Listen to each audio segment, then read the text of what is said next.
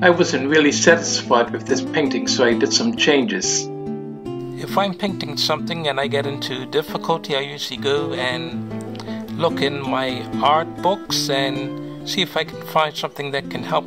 Here are some that I've looked at. These watercolor books ought to help me.